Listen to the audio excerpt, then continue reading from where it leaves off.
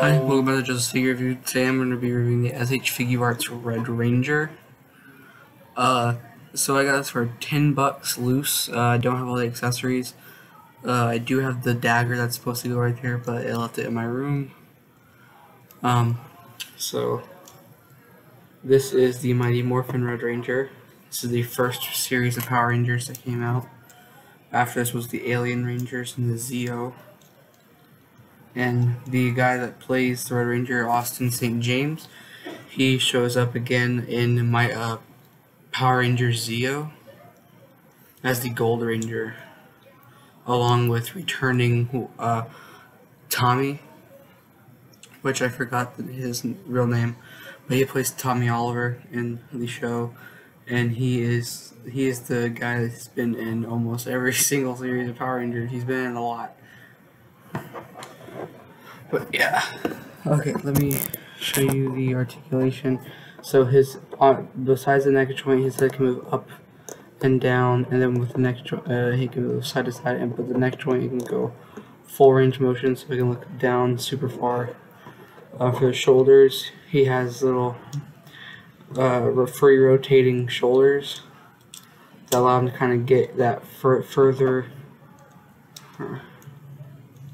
Kind of flip it around and you can get like the further arm movement in. So yeah, free range on the shoulders, double jointed elbows. For the hand, he can there's a joint where he can move inward like that, and then it's also on a ball on the actual hand besides that pivot joint, so it can move a little bit back and forth, and it can turn. So it has an upper body ball joint, and then it has a lower body. You see his belt right here. That is the morpher that he uses with the dino, the Tyrannosaurus coin for his legs. He can move them out like that, forward like that, and then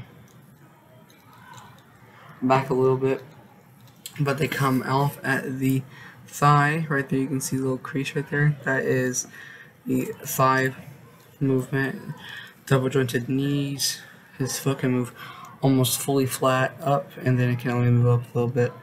That, and then a toe joint, and then it does have pivot, and the whole foot can move all the way around.